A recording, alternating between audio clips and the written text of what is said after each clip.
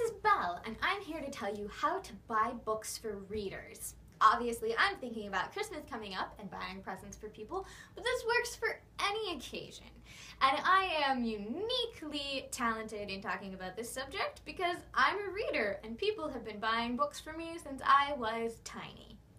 And no offense to my family if they're watching, but sometimes they just didn't get me any books that I wanted. So, if you need to buy books for a reader for Christmas or birthday or any other reason, here are a few tips for you. Also, I know that if you're watching my channel, you probably are already a reader, so if that's you, you should just share this all over Facebook and Twitter and anywhere else so that your family takes the hint. Number 1, the internet is your friend. Chances are, although not totally positive, but chances are your reader is online talking about books somewhere. Whether that's Goodreads or Pinterest or a blog or YouTube or Tumblr or Twitter, they probably talk about what they like to read somewhere. Now, if they have a Goodreads, that might be your best bet, where they can have a to-be-read list. Give that a shot. Pinterest, they might be pinning pictures of books that they're interested in, or fandoms. They might be pinning art or trailers or who knows what from a book fandom they are part of. They might be tweeting about books that they like or authors that they like. And really, you can stalk their Facebook, see if they follow any authors, or if they're in their interests, they say that there are particular books or authors they're interested in, then that's a good bet.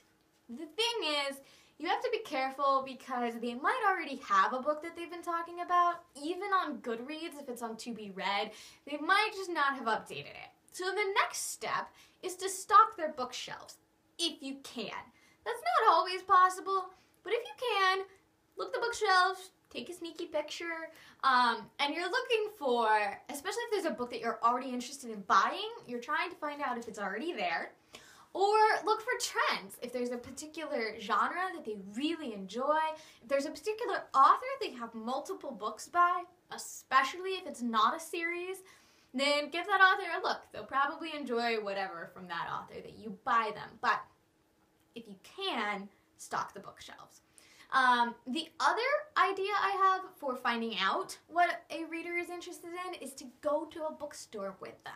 I know I enjoy just going to Barnes & Noble or to local stores just for fun to look at the books and see what's out. And if I go with my friends, I totally talk to them about, oh, I can't wait to get that one, and oh, I love this author, and oh, I just really can't wait to buy that book. And, you know, you might get some good ideas. I can't tell you for sure how to do that without it being suspicious to the reader, but, you know, good luck. They probably won't argue about going to a bookstore. Or a library. A library might work as well, but probably not quite to the same extent. So when you're actually buying, my other suggestion would be to buy newer publications or really old publications. So the chances are that if you get a super new book for them, they might not have it yet. If you're talking about a really aggressive reader, they might have pre-ordered it or gotten it as soon as it came out. So hopefully your internet stalking would have told you that. But older books work as well. So one of my other ideas would be to potentially buy used. And that sounds cookie at first because you don't want to give someone a used book. For example, I have several and they have markings on them. There are a lot of them from libraries, so they might have writing in them or stamps or whatever. But if you buy used books, like from a thrift store or from a used bookstore, you can probably get more than one. So you can buy a collection, whether it's a series or a sampling from multiple different genres or multiple authors. And then the final thing that I would say is to then make it personal. So regardless of whether this is a stack of used books or whether it's a brand new book that you bought them, accompany it with some kind of note or maybe multiple notes talking about why you really thought that this reader would enjoy the book. So especially if you get used books, consider buying books that you've enjoyed if you read, or just talking about the research you did, that this is a well-known author, that somebody that you know told you that it was a really good book, and accompany that with a note so that the reader knows that you really put some thought into it, especially if you're giving them a book that you personally recommend, that you've read and you love. That means a lot to me, and probably I think to most readers.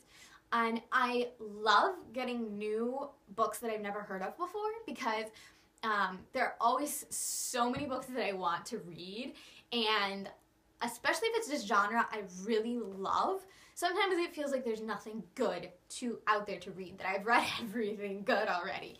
So if you manage to find something that I've never heard of before and turns out to be really great, that's like the best possible present.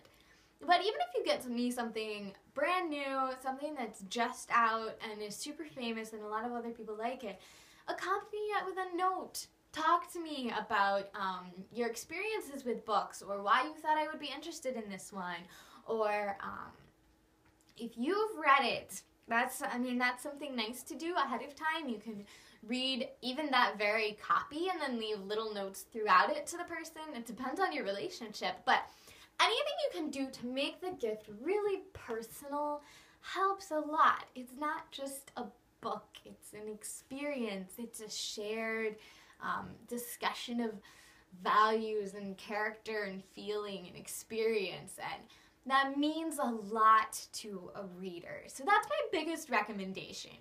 You might still flop, it might not be a book that we enjoy, but your reader will appreciate the fact that you thought about them, that you put time and effort into their interests, and a reader can never have too many books. So, for my readers, tell me in the comments, do you have other suggestions about how to buy books for a reader? Have you guys gotten any really bad book gifts? And what are you reading right now or hoping to get for Christmas that you can read? I have a couple on my list, so I might drop those down in the comments or the description. And I will see you guys next time.